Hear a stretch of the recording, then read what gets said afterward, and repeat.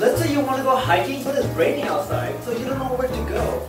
My personal recommendation is going to a waterfall. Today, we are going to Twin Falls. Coming right up. Yeah, it's cold.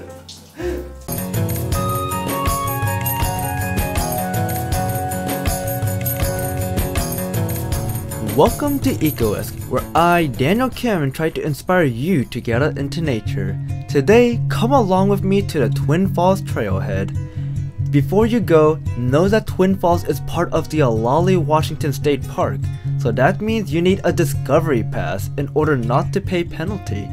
It's around $10 a day, or you can do the yearly pass, which costs $30. This gives you access to all the state parks in Washington, and so I would totally recommend this pass if you want to buy one. You can buy these passes usually at the entrance of a Washington State Park trailhead. Just follow the instructions on the machine. Don't worry, you don't need to have cash. Card is accepted as well. The Olallie Washington State Park is a 2,336 acre park east of Seattle. It was made in 1950 by the purchase of 160 acres by the Washington State Parks. They initially named the park Twin Falls State Park, but in 1976 there was an expansion, and the following year the name changed from Twin Falls to the Olallie Washington State Park.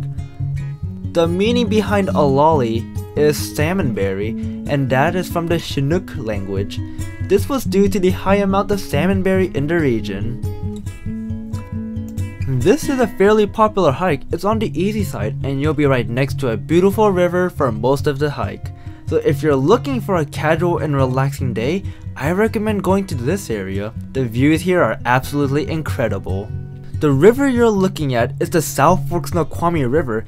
It's 30 miles long, and it goes all the way to the Snoqualmie Falls and eventually empties into the Puget Sound.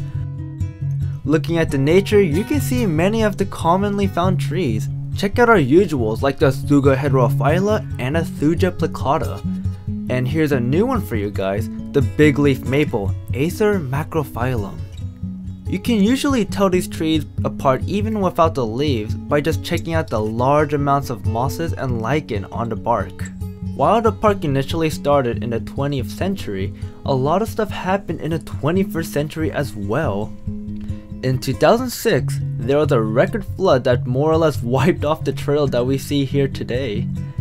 In more recent history, in 2014, there was another flood that damaged the trail, but because of the maintenance crews here, we were able to quickly access the falls quite easily.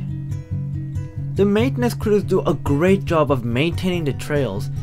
If you're interested in doing trail work, there are lots of organizations that offer these kind of jobs, especially in the summer. They're probably hiring right now, so look into places like the Washington Conservation Corps. After ascending a large hill, we have finally made it. Here's the view of the Twin Falls. Actually, because of all that extra rain, there's been a massive increase in the amount of water pouring out of here. The reason why you come to waterfalls when it's raining is because you see it like this.